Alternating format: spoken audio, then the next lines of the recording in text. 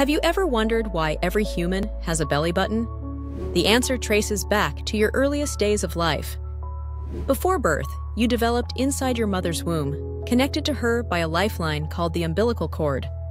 This cord is vital, delivering oxygen and nutrients from your mother's bloodstream directly to you, while also removing waste products. The umbilical cord attaches to your abdomen, serving as your main connection to life outside your own tiny universe. When you're born, doctors clamp and cut the umbilical cord, since you can now breathe and eat independently.